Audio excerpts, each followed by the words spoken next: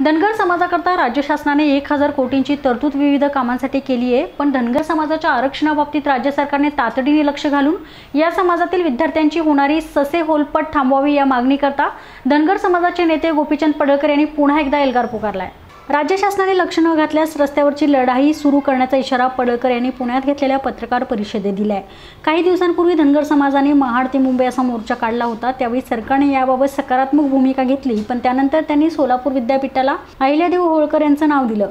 त्यानंतर काल राज्य सरकारने धनगर समाजाकरता 1000 कोटींची तरतूद केली आहे, पण या समाजातील विद्यार्थ्यांना अनुसूचित जमातीमधील दाखले मिळत नसून त्यांचे शैक्षणिक नुकसान होत आहे। त्यामुळेच राज्य सरकारने यात लक्ष घालून न्याय द्यावा अशी मागणी गोपीचंद पडळकर यांनी केली आहे। राज्यातील धनगर समाजाला एसटीचा दाखला मिळावा म्हणून धनगर समाजाच्या आरक्षणाचा अखेरचा लढा आम्ही अनाउन्स केला होता। राज्यभर खूप मोठी आंदोलनं झाली, 35 मोठ्या सभा पुणे, औरंगाबाद, आरेवाडीच्या बिरोबाच्या बनामध्ये आणि महाड ते मुंबई अशी पदयात्रा झाली।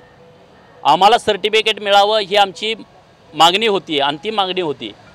पण 28 फेब्रुवारीला सरकारबरोबर जी बोलणी झाली त्या बोलण्यामध्ये सरकार सर्टिफिकेट देण्यासाठी काही अडचणी आहेत किंवा आम्ही राज्यातील कलेक्टरांना अध्यादेश काढू शकत नाही। मग दुसऱ्या दिवशी आचारसंहिता लागणार होती। मग आम्ही ठरवलं जे मिळतंय ते घ्यायचं आणि राहिलेल्यासाठी परत भांडायचं। आणि आम्ही काही मागणी सरकारकडे केली होती, त्यामध्ये सोलापूर विद्यापीठाला अहिल्यादेवींचं नाव द्यावं।